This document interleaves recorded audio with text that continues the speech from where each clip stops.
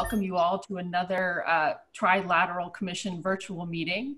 And I want to thank people in particular for joining this special meeting. We felt that the urgency of today's issue really warranted a departure from our now established weekly cadence. So as you know, we're doing 2 calls this week, but we thought this topic of race and racism was so important and timely that gathering us as soon as we were able to secure our excellent speakers today was a good idea. As you're all aware, that the senseless killing of George Floyd and so many other African Americans by police has finally pushed Americans into the streets in numbers that we haven't seen in decades. And we've seen very large groups of Americans for a long period, weeks now, protesting the systemic racism that is in many of our institutions. And while the protests, the impetus for these protests has been grim, I think it's given rise to hope of many Americans that we will finally be able to address this very serious weakness in our society. So I've communicated directly with the members of the North America Trilateral Commission about this issue. And I appreciate, however, that this is not just an issue for Americans, that the issue of race and the issue of these protests here in America has sparked off a number of other movements around the globe. So we'll look forward to hearing from people about this outside the context of America as well. So as I said, I've commented directly to our membership, but today we get to hear from 3 people whose expertise and dedication to these issues is really outstanding, and I'm thrilled to be able to introduce you to them. In fact, I'm just going to introduce Margaret Huang, who is going to moderate our conversation, and she will introduce our other 2 speakers. So Margaret is president and CEO of the Southern Poverty Law Center in Montgomery, Alabama. And she is new to that job. She took it over just as this 10 weeks ago. So she is definitely getting her feet, well, she already has her feet on the ground, but certainly it is a challenging moment to take on such an organization with a history of really protesting racism and discrimination across the South, for sure. She has 25 years of being an advocate for human rights and racial injustice. Before taking on her current position, she was executive director of Amnesty International in the United States. And there she was an advocate and worked to lead campaigns to protest the incarceration of people around the world for a variety of political and other reasons. I've personally known Margaret for 30 years, and I can attest, more than 30 years, and I can attest that she has been a relentless advocate for people who are disadvantaged, oppressed, or disaffected. I'm thrilled to turn this meeting over to her, and thrilled also to welcome Mitch Landrieu and Khalil Mohammed, who she will introduce in greater detail. So good morning, Margaret, and thank you for joining us. Thanks so much, Megan. It's a real pleasure to be here with all of you. And I just wanted to note that Megan and I met as children. Obviously, that's how we've known each other that long. But I appreciate that introduction, Megan, and it's a great opportunity to join all of you this morning to discuss these issues, which, as Megan has noted, have been at the forefront of our political discussion here in the United States. I'm going to start by introducing our 2 speakers, and I'm going to facilitate a little bit of the discussion before opening up to questions from all of you. Let me begin by introducing Khalil Mohammed, who is a professor of history, race, and public policy at Harvard Kennedy School, and he's the Suzanne Young Murray Professor at the Radcliffe Institute for Advanced Studies. He's the former director of the Schomburg Center for Research in Black Culture, which is a division of the New York Public Library, the world's leading library and archive on global Black history. And of course, he's the author of the award-winning The Condemnation of Blackness, Race, Crime, and the Making of Modern Urban America, which just had its 2nd edition published by Harvard last year. He serves on a number of boards, including the Vera Institute of Justice, which does critically important work on criminal justice here in the United States. And his scholarship examines the broad intersections of race, democracy, inequality, and criminal justice. No small order for the time that we're in. Mitch Landrieu, our 2nd speaker, is a best-selling author and, of course, the former mayor of the city of New Orleans. When he was sworn in as the 61st mayor of New Orleans, he inherited a city that was actually still recovering from Hurricane Katrina and in the midst of the BP oil spill. Under his leadership, New Orleans is widely recognized as one of the great comeback stories in the United States. And he gained prominence in particular for his decision to take down 4 Confederate monuments in that city. This is an issue that has come back to the forefront in our latest discussions about racism in the United States. And this was a decision for Mitch that was an important one, but part of his own personal journey, confronting racism and tackling the broader history of slavery, race relations, and institutional inequalities here in the United States. He founded the E Pluribus Unum Fund. You can see his branding there in the backdrop, to bring people together across the American South around the issues of race and equity and economic opportunity. I'd like to start out by asking both of our colleagues if they'd like to share some opening remarks, but perhaps begin by talking a little bit about how racism is manifesting in our lives today here in the United States. And why don't we kick off with Khalil? Thank you, Margaret, and thank you to all of our to the commission itself for having myself and Mitch this morning. That's a big question, and I think one of the things that is really helpful to set in context is that racism is not an aberrational bug in our society. The United States was built under the basic understanding that there would be people who would work in the field to develop the wealth of this country. And you have to understand that that feature of our society, that is a hierarchical society rooted in a set of aspirational concepts that didn't apply to everybody, and we're still struggling to achieve that, means that racism is less about the ideas and more about these systems. So let me be even more specific. The way that I think it's best to demonstrate racism today is across every sector of American society, African Americans over-index with the worst possible outcomes in health, in education, in income, certainly the accumulation of income and wealth as assets. It is true, of course, in the criminal justice system. Generally speaking, over the past 400 years, there have been essentially 2 ways to explain this. Either African Americans are fundamentally inferior, make bad choices, and therefore these outcomes reflect the cumulative impact of all that. Or they've had the worst opportunities, they've been exploited, they've been terrorized, and subject to various forms of austerity in their communities. Now, we don't have enough time for me to offer you the evidence to prove one side or the other, but that's the choice that Americans have been making for a long time. And so when we come to the present, when we look at the impact of COVID-19 and the pandemic itself on African Americans, when we look at the fact that they're overrepresented in the low-wage healthcare industry, as well as in low-wage jobs that require people to keep the utilities going in this country, that requires people to stock the shelves of grocery stores, then you might begin to think like, oh, the same people who a lot of people think make bad choices are also the people who we depend upon in order to keep the basics of our society going. And oh, when it comes to the various things like PPE so that people can protect themselves, well, we don't have enough for them because we want to make sure that in affluent communities, which has been proven time and time again in the last several weeks, that people have what they need. The policing problem in this moment is certainly not new either. And in many ways, the story of racism that I've tried to suggest here, both past and present, reflects just the way that police essentially have to do the work of containing political dissent, containing the expected outcomes when people hurt themselves or hurt others by virtue of the choices that they have in front of them. And the fact that our police officers treat African Americans very differently than they treat white Americans, and more particularly white affluent Americans, means that, again, policing is mostly functioning as it was intended to function. I'll stop there, Margaret, because that's a pretty big overview.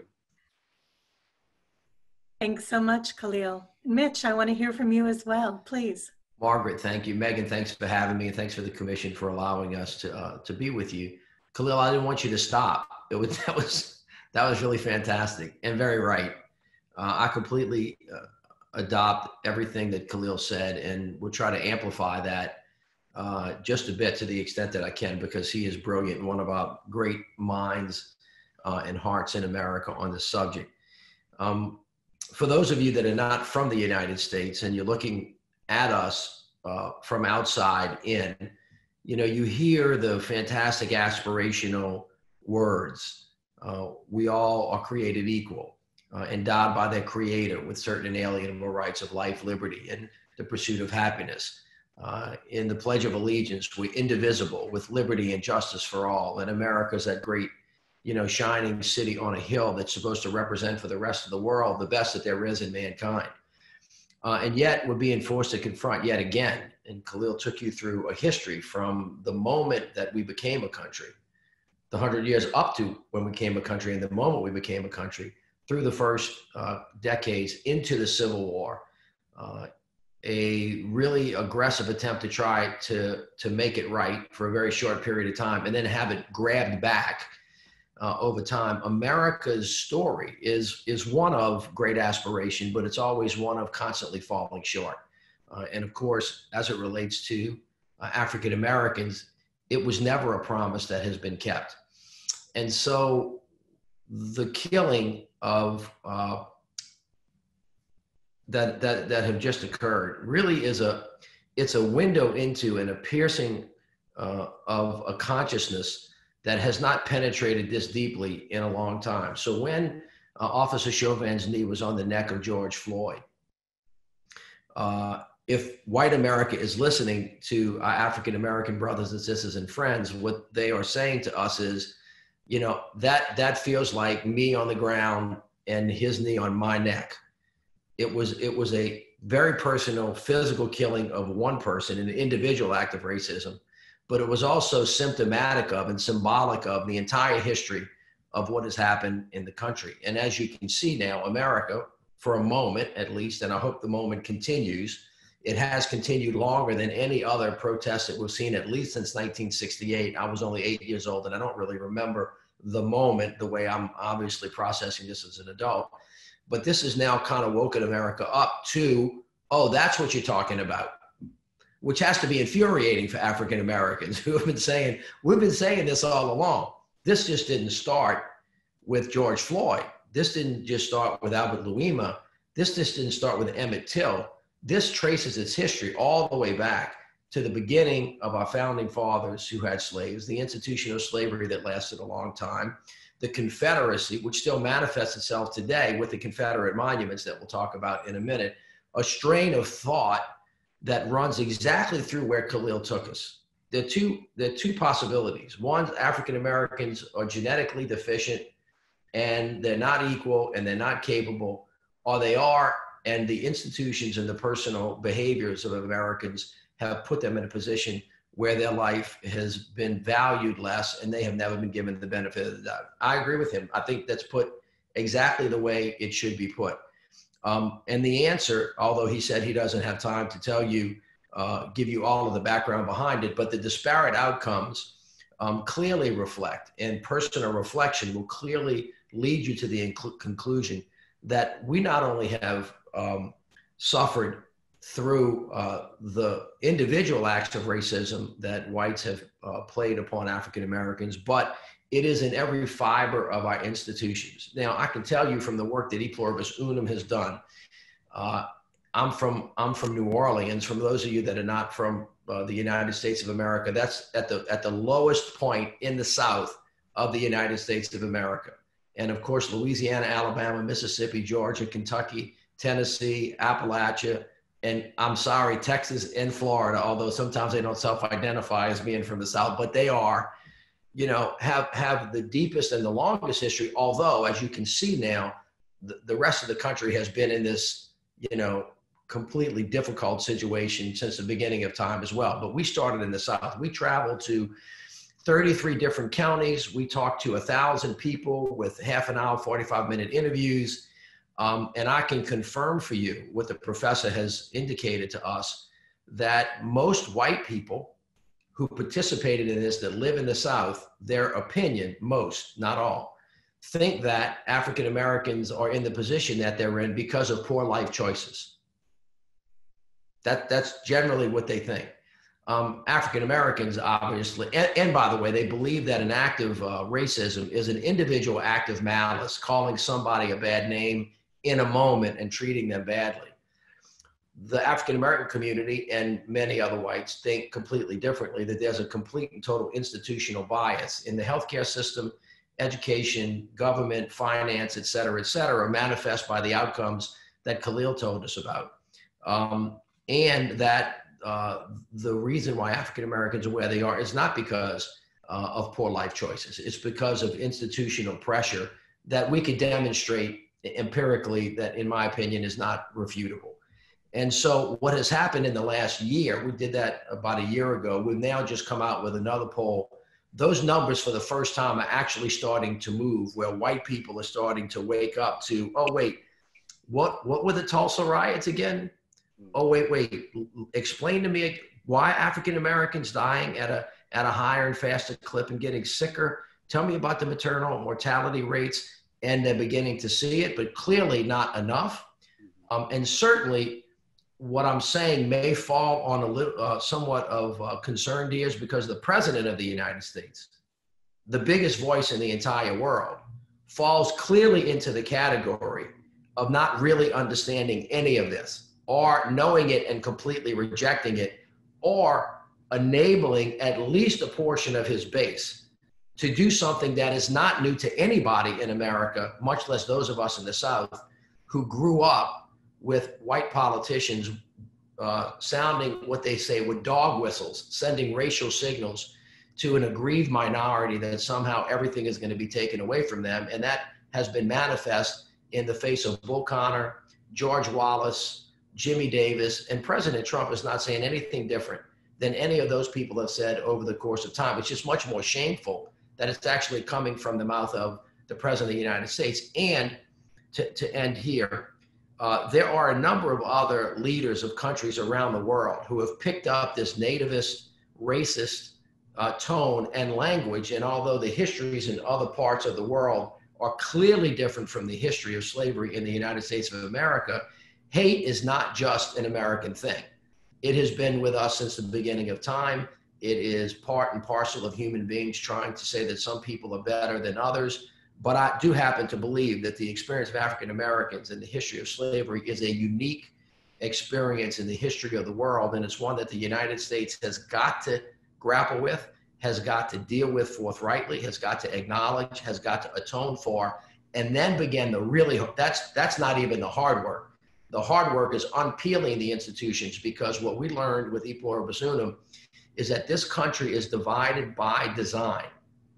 Now, this is a very hard thing for people to accept, because what they hear me saying is that every person throughout the history of the United States is an out and out racist. That is not necessarily true, but it is true that the ideas that have been based on the notion that whites somehow are better than blacks are baked into every institutions, and it has created a way of being that has kept America much, much worse off than she would be if everybody was really accepted into that aspirational vision that the founding fathers have created for us, that we have yet, in my opinion, to achieve. Thank you. I should say back to you, Margaret. Thank you. Margaret, you're muted. Thank you so much for that, Mitch. Khalil, I wanted to ask you a follow-up. Oh, you're muted again, Margaret. Sorry, technical difficulties, my apologies. Khalil, the response of many police forces across the country to the protests that have been happening have sparked a real public debate about the role of police in managing public dissent, in responding to protests, and just generally, of course, the unauthorized, and in some cases, unauthorized use of force, and lethal force in particular. a big debate has emerged, and amongst those who are calling for changes, there are some who've put forward quite an extensive list of substantial reforms, some of which have been tried in many police forces across the country, and some of which go much further. On the other side is a group of people calling for the abolition of police, which has startled a lot of folks and raised a lot of questions about what the purpose of police is. Given what you and Mitch have just described about some of the institutionalization of racism, et cetera, how do you respond to those proposals, and what do you think is going to be the future debate about policing in the country? That's a great question, Margaret. So let me first just set the table for the response to this question, because I think it may not be familiar to everyone. The United States has the largest prison system in the world, bigger than any prison system ever known or measured in world history, and is bigger by expenditure and by per capita rates. So there's no other country in the world that can claim to have prosecuted, convicted, caged, and or be formally supervising its citizens. There are about 2.2 million people in the United States in prison today, the vast majority of whom are in state facilities, about 1.4 between jails and prisons. And then, 1.4 in prison, and then another 500,000 in jail, and then about 200,000 in our federal system.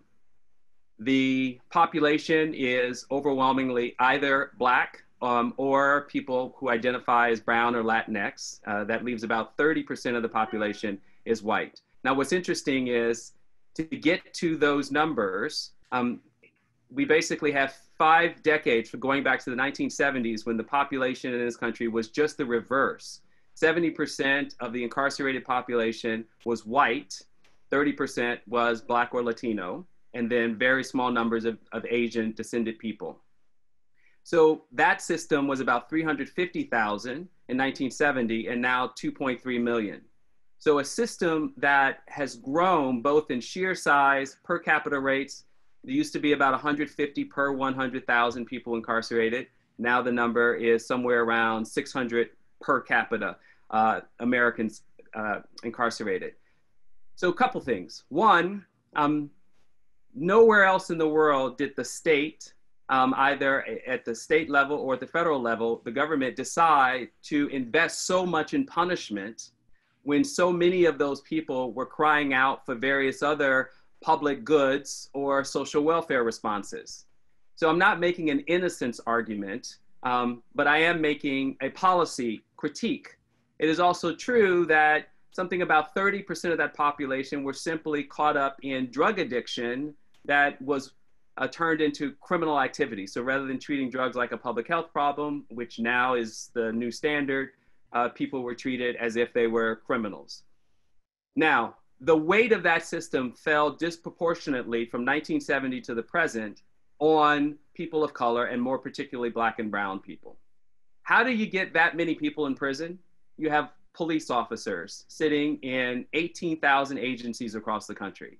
There's no way to explain the gigantic investment in punishment without understanding a gigantic investment in policing.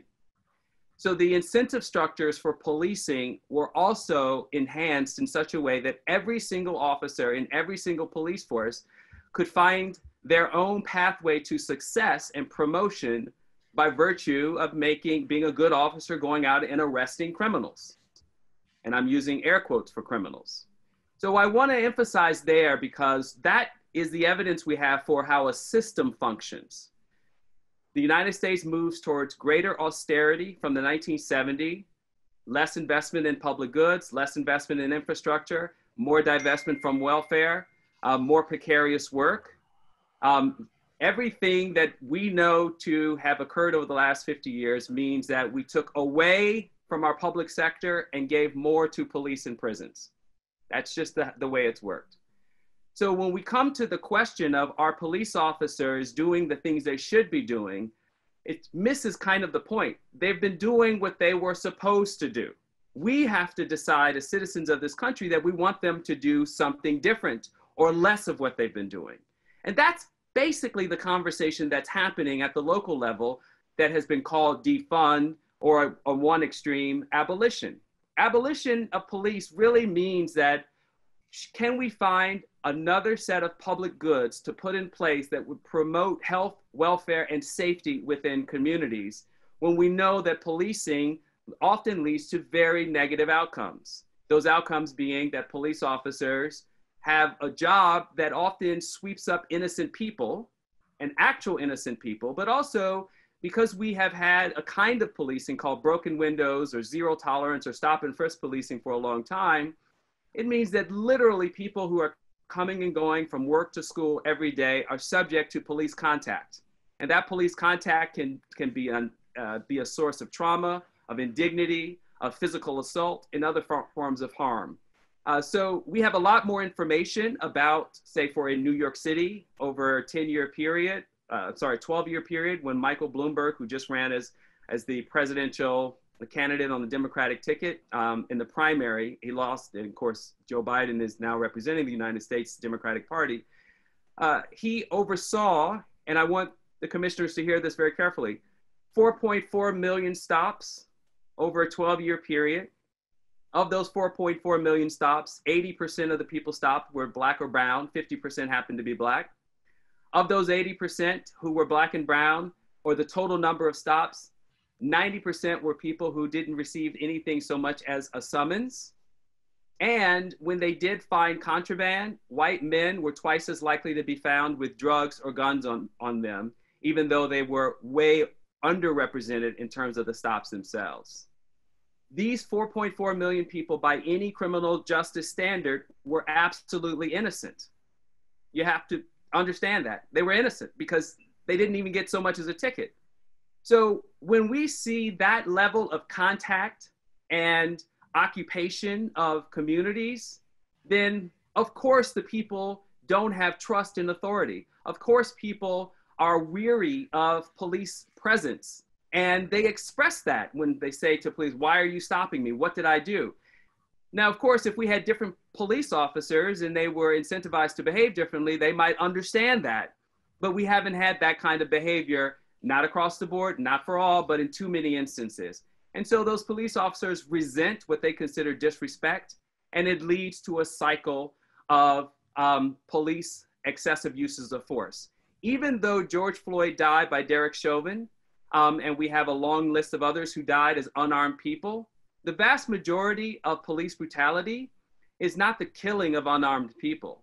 It is the assault, it is the pushing around, it is the making one feel like they must be obedient to police authority. It is the rifling through one's pockets. And I want the mayor to talk about this a little, because he did great work as mayor of New Orleans when he, on his own, as a new mayor, took it upon himself to investigate a long trail of corruption and abuse in his own city, some of which had led to the killing of people in the midst of a horrible natural disaster, aided and abetted by federal neglect in the case of Hurricane Katrina. So when we get to the question today, it seems to me that everyone should be clear. Police officers spend too much time doing things in communities that they should never have been doing in the first place. The record of delivering safety to those communities is mixed at best. The best empirical evidence cannot attribute crime, lower crime rates, strictly as a causative relationship to policing. And we could talk more during the question and answer if people want to know more about that. We also know that when it comes to violence reduction, so the mayor obviously cared when he was mayor about killings and gun violence. So one, we have more guns in America than we have people. Huge problem, makes us a huge outlier. So our politicians need to figure out how to solve that problem. But secondarily, we know that you can actually stop conflict in a community, not by swarming it with more police, but actually engaging in community-based public health interventions. We call these violence interrupters. So we have a menu of possibilities of how to move forward, but the central question that has to be answered at every local agency is if we can downsize policing, because if we don't want to be the greatest punishment system the world has ever known anymore, if we actually want to be something better than that, we're going to need fewer police officers doing fewer things and focusing on just the things we really know they do very well. Wow. Can I respond to that? That was so good, Khalil. Thank you so much. Again, I completely adopt and agree. I'm work for you now. I'm gonna carry your bags. His assessment is exactly correct. It is absolutely true that in America, we over-criminalize and we over-police. Let me start from the other side where Khalil ended. I think we need police officers, but I think they need to do the things that police need to do, and they need to stop doing the things that police don't need to do. Just as a politician, I don't like the words abolition and defund, because it gives the opposition the opportunity to scare the hell out of everybody, to say that if there's a terrorist attack, or if there's a mass shooting or something, there will be nobody there in those critical circumstances to protect you. That's when the police actually need it. That's what they should be trained to do.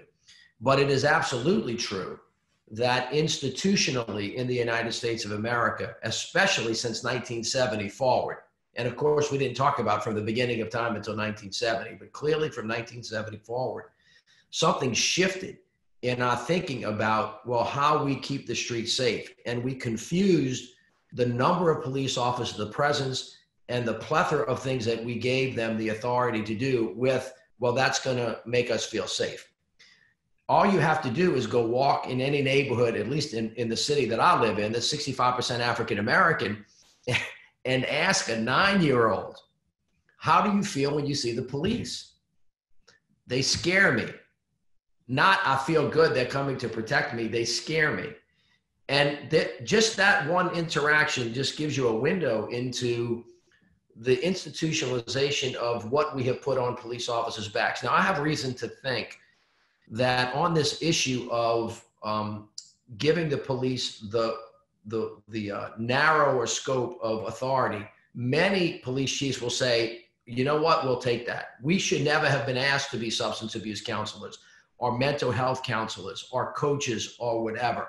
But because the federal government started to defund mental health, substance abuse, not make investments in healthcare and education, actually close a lot of the mental institutions, all of a sudden, police are being asked to do a lot of things. And the easiest thing in politics, the single easiest thing to do when you're in the legislature, is to get funding for law enforcement, because it's the easiest way for people to say, oh, I'll pay more if you make me feel safe. It is not unlike the same discussion that we have on the federal level, Megan, which you know better than all of us, when the president goes and says, we have potential terrorist attacks, so let's plus up the defense budget to, I don't know what it is now, $768 billion a year, which I'm told is 12 times bigger than the accumulated budgets of most of the military in the world.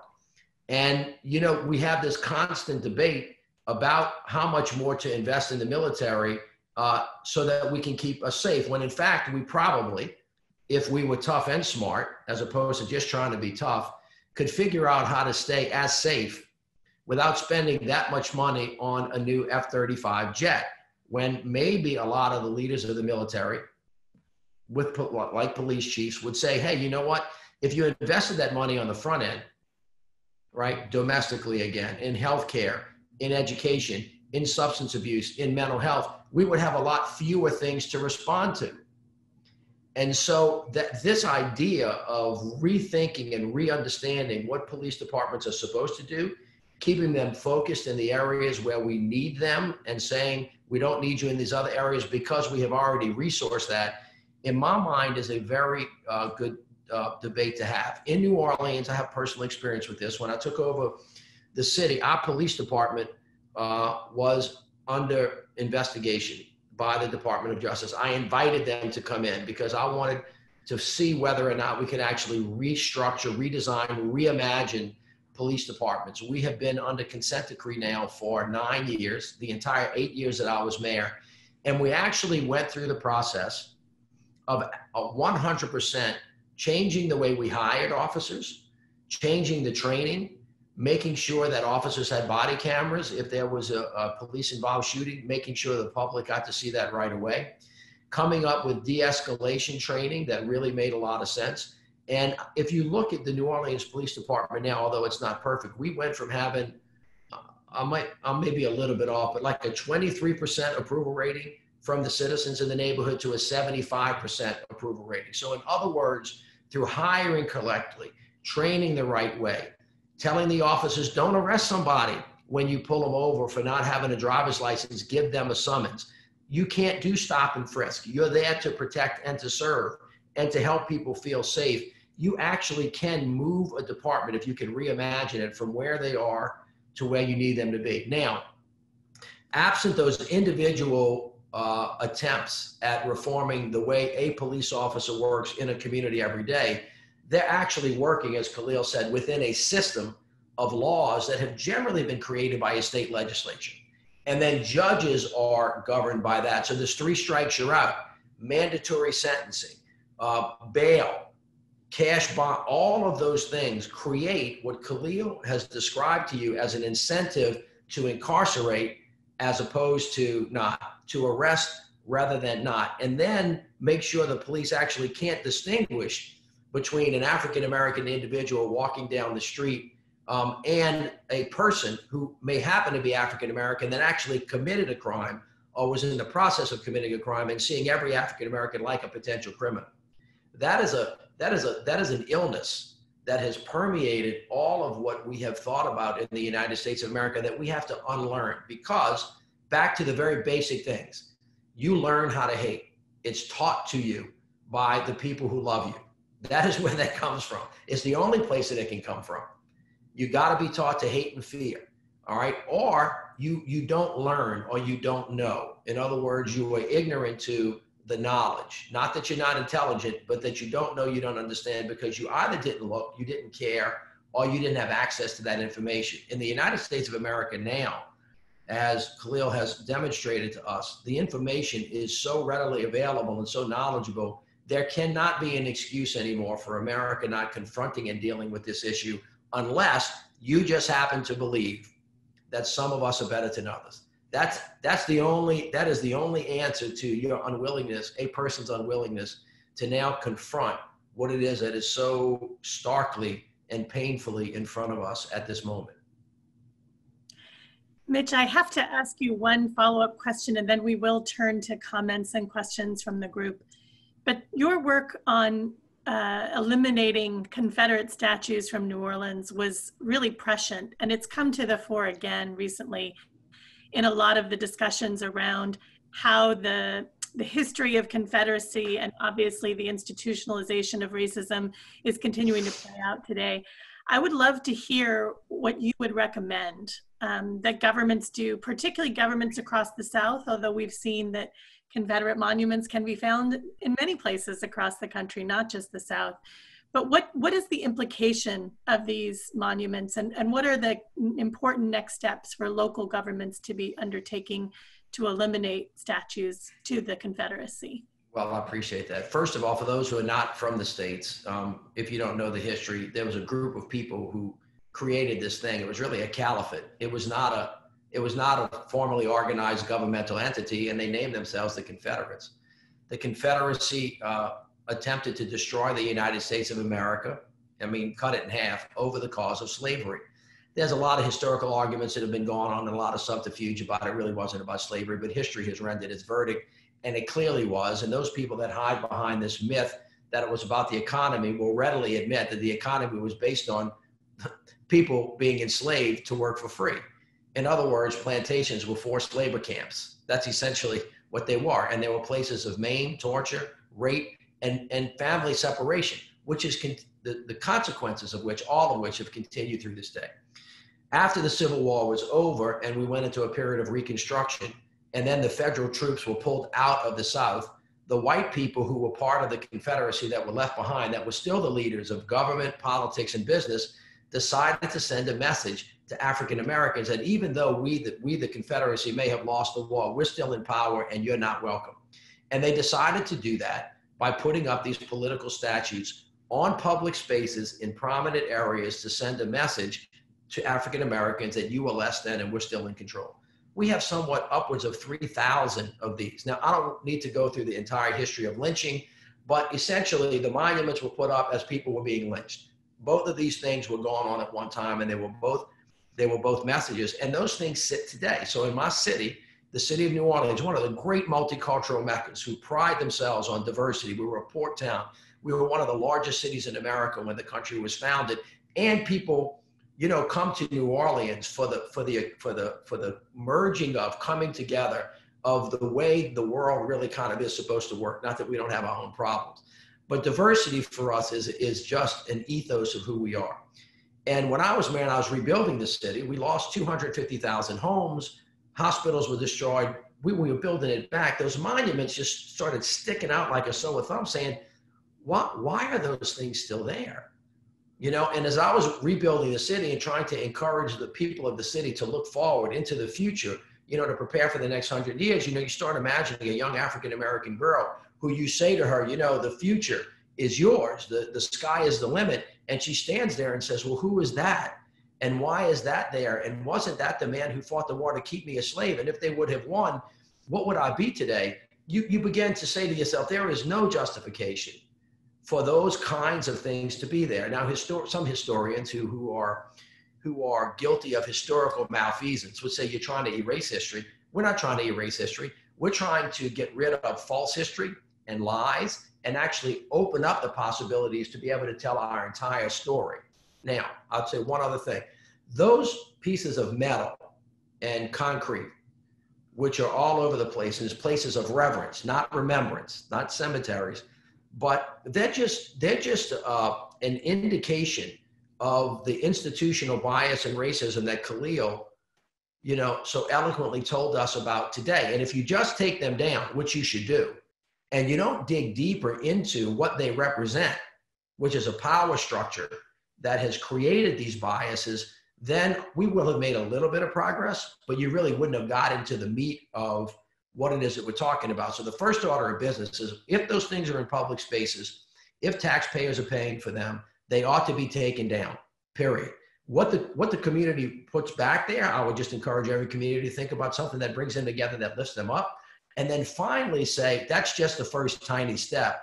If they were there, that means that there's something else deeper in us, in our community, in our institutions, in our schools, in the way we redistrict, in the way that we suppress votes, in the way that we deny healthcare, deny education, how we over-incarcerate, how we over-police, that has made us less of who we should be. And the country, this is what's so exciting about this particular moment, the country could be so much better. I mean, I know we all love the United States of America, but what a patriot is being questioned right now. I would say that a patriot is somebody who does their duty and redresses their grievances against the government because you think that you can make it better. That's what a patriot is from my perspective. And I think we need to reclaim that word.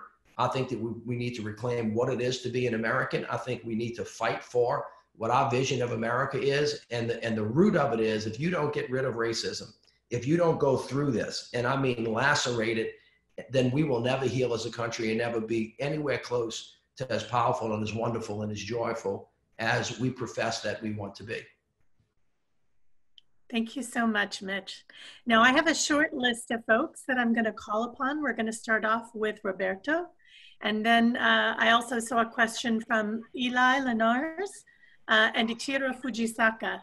If you have a question as well, could you raise your hands using the reaction at the bottom of your screens, or please use the chat box to add your question.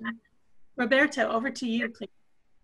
Thank you very much. This was much more of a learning experience for me than anything, even though I had myself lived in the United States. On the one hand, I could come up with a conclusion that says I didn't realize that the United States was so fundamentally broken. On the other hand, I can come up with a conclusion that it's a younger country than I had expected, because the issue of racism doesn't really come to the fore in this part of the world, maybe because of centuries of blending of races and so forth that have resulted in many countries here that have far more homogeneity in population than the United States. The United States, on the other hand, appears to have embarked on a wonderful experiment, so to speak, of diversity and multiculturalism. And its evolution, I guess, remains to be seen. And to some extent, it's exciting. To some extent, it's concerning because certain elements of it are going in directions that we would find a little bit confusing. From an Asian perspective, ideas of patriotism, responsibility to the community rather than emphasis on individualism. And of course, we are a little surprised about the, in a sense, review of history. So wondering where this may all proceed in terms of how do you end up with a united country with all these diversity issues that you have to face. The other comment I had was that the police is one subset of what you seem to have been describing as systemic. And when it becomes systemic, it's almost like something in the genes. And it seems to be the white population having this mindset, as you seem to have been describing, as against the non-white population, particularly the Black population. And there seems to be a feeling of, in a sense, atonement that is manifest in bringing down symbols and pieces of history and so forth that may be leading to this mindset. The question in my mind is, having come from the part of the world where colonialism was rampant, and knowing that slavery, as it was manifest in the United States, was not the beginning of all this historic, you might say, oppression of other peoples, how far do you think the atonement of the white population should go? Because in Africa, there was genocide, there was rape, there was the division of the entire continent in a manner that had to do with who gets which natural resource rather than what is beneficial to the people. And even if I go to the United States, yes, I can understand the angst of the Black community, but the wipe out of the original American Indian community and they're having to be locked up in a reservation doesn't smack, again, of something that is kosher, and maybe the whole thing may require a deeper review all the way down, not just the United States, but all those who had practiced this in one way or another in the pursuit of Western civilization. That is my comment. Thank you. Thank you. I'll just make a very quick response. I think, Roberto, that was really powerful reflection on what you heard here today and your own experiences and thinking about how the U.S. is on a sort of where is it in its own story. And I think the shortest version of response is that we haven't even begun to deal formally with the history of this country because it's only since the 1960s that we didn't have the legal infrastructure of white supremacy.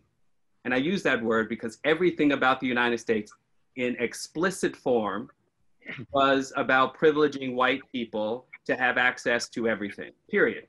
The vast majority of Black people were subject to second-class citizenship, and then by custom in many other parts of the country were restricted. Federal government was not protecting access to home ownership. We had segregated schools that were Black people paid the same taxes as their white neighbors, but they got inferior access to schools. So Roberto's point about it's a young country, he's right. It's only been possible to kind of deal with that history since the 1960s. And just to say that what could we have expected in that moment? Well, we went in the direction of being the most punitive country in the world, starting in the 1970s. And then the second thing is we bypassed any formal commitment to re-education. So every post-conflict society in the world, according to UN standards and US advice, is for them to engage in some kind of post-conflict re-education. I've been spending some time in Germany. I've been to Berlin twice. I was in Munich in October. Munich just opened a museum on the site of where the Nazi Party first began, the physical structure of the buildings of the Nazi Party, the promenade where it first organized, and the Bavarian Academy, which is the home of the American Academy that was part of the re-education campaign for denazification beginning in 1945. There's no denazification of white supremacy in the United States of America. It's never happened. We still have textbooks that teach that slavery was this like little blip in history that was a mistake and those people were bad and we've moved on from there. So Roberto, you're right, we're young. We need to re-educate the entire society. We need a new narrative of what makes America the country that it has become. May I pipe in here? EPU, that's one of the reasons why I founded Pluribus Unum, because I wanted to try to help listen, to understand, and to try to figure out a way to make a little dent in how the United States of America could acknowledge what happened in the past, to say, I'm sorry, to say that we recognize that that was wrong, we want to get better, which takes a long time. And then what are we going to do going forward? We have never had, like Germany or South Africa, a honest conversation, much less a process to get people to move from where we are to where we need to be. The George Floyd killing and the protests that have followed give you a glimmer of hope that maybe America is finally waking up to the willingness and the ability. And now I'm speaking about white America. I'm not talking to African Americans. I'm not culturally competent to do that, but I am culturally competent to be a white man from the South. And as you think in a democracy about how you get people to peacefully vote to change the laws, who do we elect as the sheriff? Who do we elect as the DA? Who do we elect as the mayor? Who is the governor? Who's the president of the United States? Who is in Congress and the Senate? And demand that we actually do what Khalil has so aptly described as move from a system of systemic bias into an open system. That entire process has to be identified. Now, you can call it truth and reconciliation movement. You can call it a lots of things, but it is a way to get from where we are to where we need to be. And we as a country, I would agree, this very young country has got to do that to get to wherever it is that we're going. Because I think what's happening now is a lot of Americans are saying, you know what, full stop. We're not going to keep going. We have got to deal with this issue. And unless and until we do, unless until we make different choices that we made in 1960 and in 1970 that took us in the wrong direction, there's good reason to believe that we're going to continue to have the kind of alienation that we have. And so this idea that white people used to hear as a threat, no justice, no peace, is actually just a statement of fact. It is just a statement of humankind where people do not feel like they're being justly treated, when they're not given or ceded or being able to seize their liberties and their freedom, then you have alienation. And that alienation manifests itself in all of the different things that we talked about today. So, you know, our country professes to be one of liberty and justice for all. We've fallen short on the justice side. And we've used the liberty piece to actually take us in a direction of overburdening, you know, folks that quote unquote don't look like us. And I'm using air quotes, as Khalil said. And so I hope that this country goes through a period, a deep, thoughtful period of truth and reconciliation. And of course, how long that takes and how painful that is will depend on our willingness to acknowledge, to say I'm sorry, and to come to a repairing of the damage that was done so that we can move to where we all say we want to be. Mitch, I'm wondering if you might have an extra 10 minutes because Sure. Our have offered to let us go a little bit over. I do. So, wonderful. So if I could do this, if I could invite Eli, Ichiro, and Jean-Claude to ask their questions, and then I'll come back to each of you for some responses and final remarks. Sure. So let's go first to Eli, where you had a question. Yeah, thank you, Margaret. Having lived in the US, both East Coast, in the South as a student, later as a professional, in an inner city, suburban. I've tried to understand the very issue we have been discussing over the last hour or so, and Roberto's questions and the response to that, I think, have given me some building blocks. My family and I, when we left the US the last time round, we lived in the South, and this is a very crude and rude way of saying it, but I don't know how to say it differently. We came a little bit to the conclusion the Civil War is not done. That's with that mindset right. We left. That's true. And I know it's crude and rude, but there's no other way for me of saying it. Now we in Europe are dealing with our set of issues, related issues. It's more immigration related. And I think it's one of the key challenges we have in Europe to deal with this in the right way. So any counsel from people from North America who are dealing with it as we speak, I think could be very useful to make certain we don't make the mistakes we could prevent. Thank you. Thank you so much. Ichiro, I'm going to you next. And you're on mute, sir.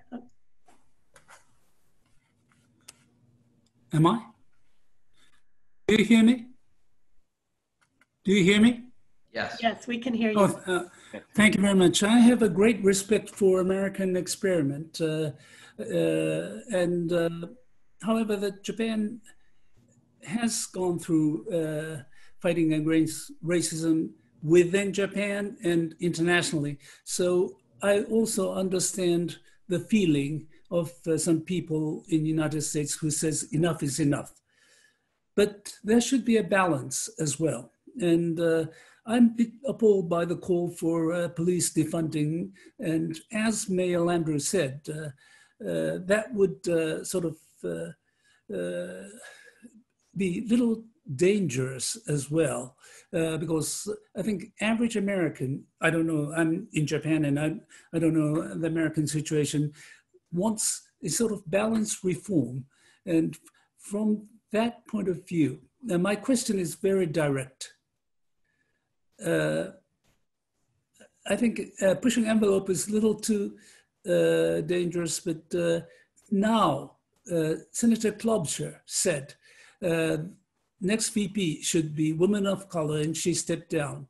Now people are saying Senator Kamala Harris, Congresswoman Val Deming, or Stacey Abrams, or those people. And isn't that narrowing the selection a little too much? It's very different from President Obama because he won the primary. Second, the next VP could become your president in a few years' time as well, very possibly. In that case, I'm a bit concerned. How would average Americans be thinking about this situation? I'm sorry, it's not diplomatic, very direct question. Thank you very much. Thank you very much, Ichiro. And Jean-Claude, to you, sir. Yeah, thank you very much indeed. Thank you to you, Margaret, and to Khalil and Mitch. It was absolutely fascinating. I have one remark and one question. Remark, the European Parliament a few half days ago has declared Black Lives Matter in the European Parliament. The vote is in favor by 493 MPs against 104 and 67 abstained. So you see the echo of what's happening in the US is gigantic. Not surprisingly, because of the influence of the US, of course, because of the friendship between Europe and the US, because UK, France, Netherlands, Belgium were colonial countries. So we have also the past, which is there for us too, of course. And of course, you have also immigration, as said Elie. So all this might explain why there is a formidable echo of what's going on in the US, in Europe. Now, my question, the name of President Obama was pronounced only very recently, a few minutes ago. For the rest of the conversation, he was not too much mentioned. For me, it was the proof that the US was not racist, because it would be unthinkable in a racist country not to have a black president, not only winning the primaries, as was just said a moment ago, but also being elected and being re-elected. So could you comment on that? Where am I wrong, plain wrong myself, in being too flattering for the US? Thank you so much for all of those questions and comments. Khalil, let me turn first to you. Yeah, so I'll start with the last question, but I'll try to answer them as one collective response.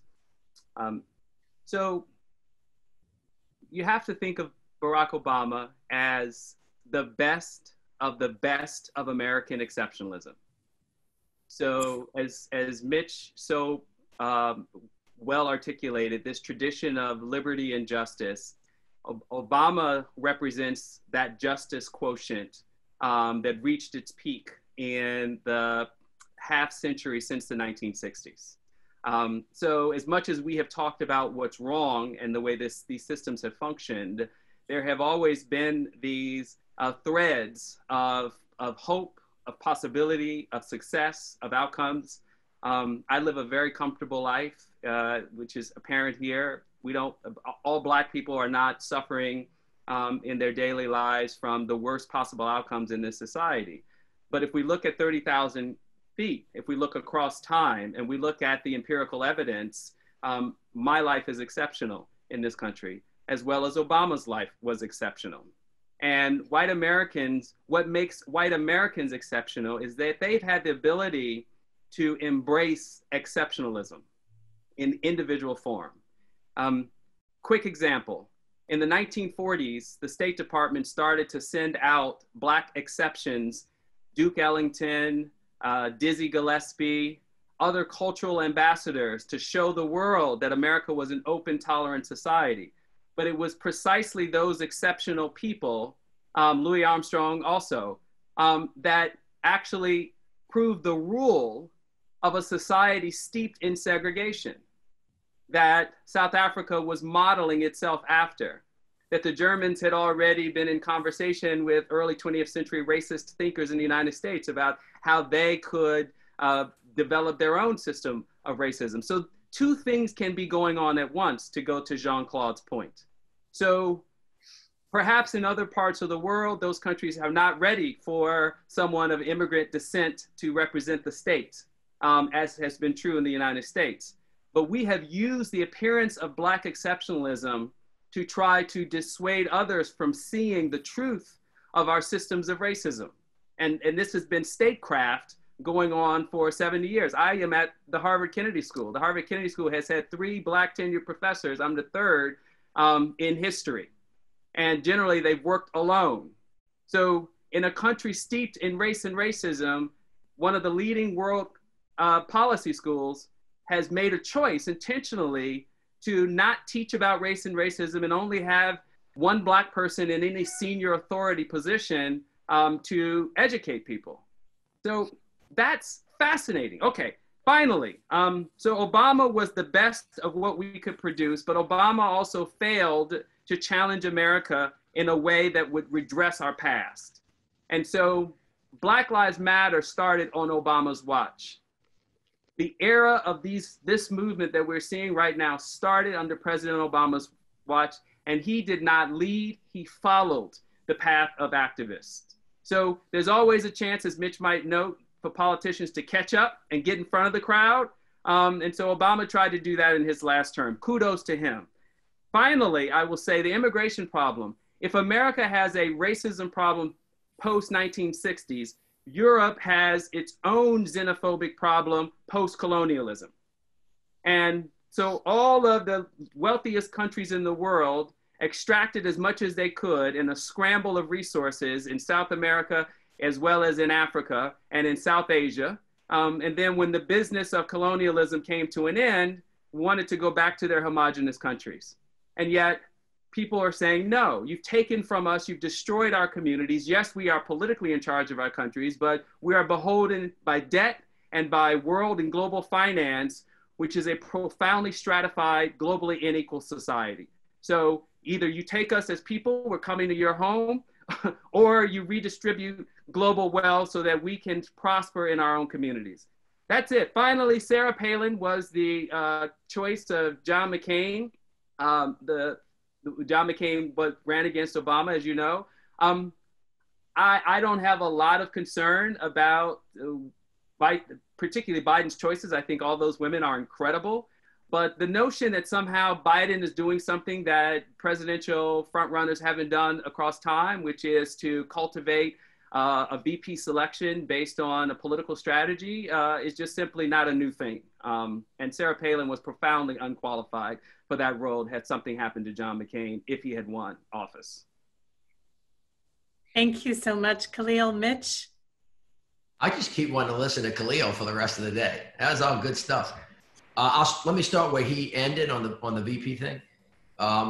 Every one of those women that are being considered right now is eminently qualified to be the vice president of the United States on their own right without any political analysis thereof. To the extent that we need one, Khalil pointed out Sarah Palin. I would remind people that George Bush, first George Bush president, picked Dan Quayle, who was a little known, little experienced, guy who became the vice president of the United States. And of course, we always go through these parlor games. Essentially, though, Donald Trump, who became the president of the United States, had no experience at all. And so each one of these women in their life, in their academic, backgrounds, in the experiences they have, are plenty capable of being the vice president of the United States. And, should history call them, could step into the presidency and would exercise good judgment and use their experience to make good decisions. So I'm not overly concerned about that. Vice President Biden's doing what every presidential candidate's doing. He's thinking about three things.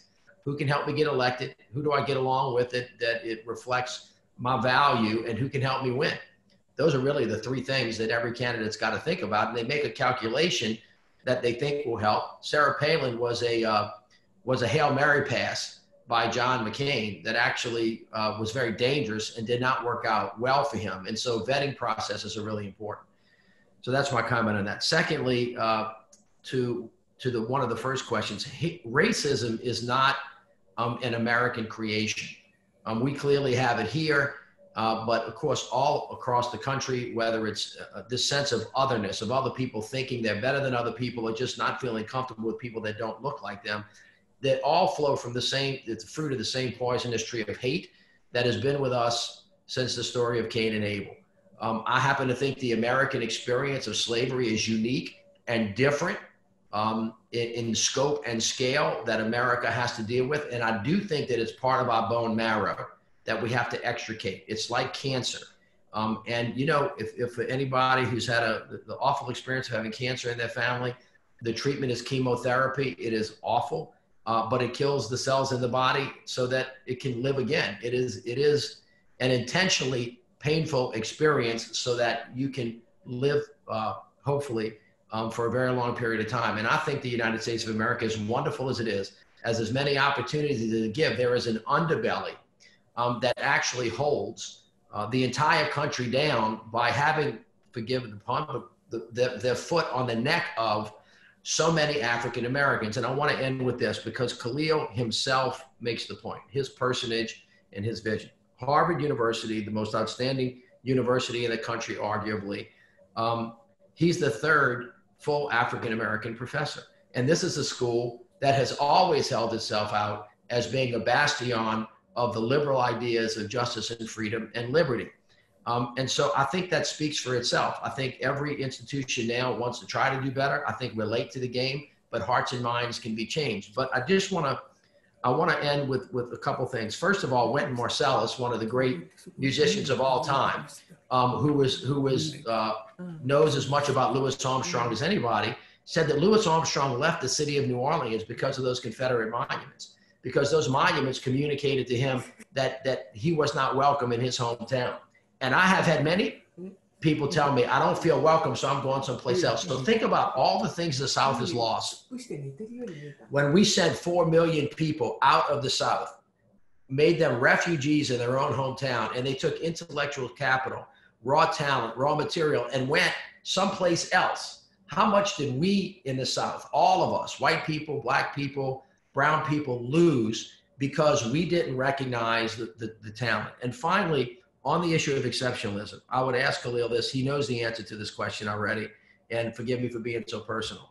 But as brilliant as he is, and as smart as he is, he will tell you that there were 10 kids in his neighborhood that he grew up in that was as smart and as fast as he was, who got left behind and eaten up by the system. So how many more Khalils are out there? How many more? I asked this to Jasmine Ward, who's one of our great African-American Southern writers, who left, you know, the bowels of Mississippi to go get educated. How many more of there are you? And of course, the answer is a huge amount. I mean, it's just, we don't really understand how much that we have lost and or left behind. So yes, it's a matter of justice and of fairness and of liberty, but it's also a matter of just complete and total waste and abandonment of human beings that of their own right should have their freedom, but also are not in a position to give back because we haven't given them the tools that they needed. And we haven't given them, quote unquote, what white people, people like me, who privilege have lived with, which is the benefit of the doubt all the time. You know somebody, so you get the interview. Your daddy knows somebody, so you get the bank loan. When you get stopped by the police know your mom and daddy, so they'll send you home so your mom and daddy can take care of that. And those kinds of things where you can get a mortgage and you can get an education, help you build generational wealth. All of the other stuff stops you from building generational wealth, stops you from getting an education, stops you from lifting up your family. And as a consequence, America every day, as forward as she goes, gets diminished. She moves forward, she gets diminished. She moves forward, she gets diminished. It has gotten to the point now where hopefully it's become obvious to the people of the United States of America that if we're going to be who we say we are, if we're going to live in the truth and the values that we project to the rest of the world, we have to change. And as a young country, I'm hopeful that, number one, we'll recognize how young we are, but how really critically important it is that as we prepare for the next 300 years, this is an essential component and a building block of what it means to be a great democracy. Gentlemen, thank you so much for this conversation. It's been incredibly enlightening, even for me. And I'm really glad, Megan, that you brought us all together. I'm handing back over to you now, Megan. Thanks. Thank you, Margaret. And let me just close out and thank people for staying the extra minutes, which were very well spent. I think this has been a very sobering and even probably to many a shocking conversation, an excellent conversation on all counts. And I think I'm not the only one probably on this call or in this meeting who feels called to redouble our efforts to look at our own environments to figure out how we can do better. And I would say that I'd like to leave on a note of optimism that we've heard from all of our speakers, that we are, although a very flawed country, at a moment, hopefully, of real inflection. Khalil mentioned that it's only since the 1960s that we've gotten rid of the legal structure of white supremacy. And now we have the challenge of getting rid of the other remnants of it, the cultural remnants. And I'll just end by saying, you know, that Mitch said at the beginning, we are a country of aspirations that often fall short. I think that will continue to be true, but there really is, I want to assure people, as our speakers have, that there's a real feeling this is a different moment. And I very much hope that that proves true. And this proves to be a moment as seminal in American history as the 60s are, for us going those extra much needed steps. This has been a fabulous conversation. I'm so grateful to Margaret, Khalil, and Mitch for joining us. I know that many of our members will watch this online. I hope people who were participating live will be able to encourage people who didn't get a chance to join us live to watch it online, because it has been so powerful. Thank you all for joining us, and thanks to everyone for contributing also an international perspective. And I look forward to seeing you all again soon. Have a great. Thank you, everybody. Thank you so much. Bye-bye. Thank you, Margaret. Thank you. Bye.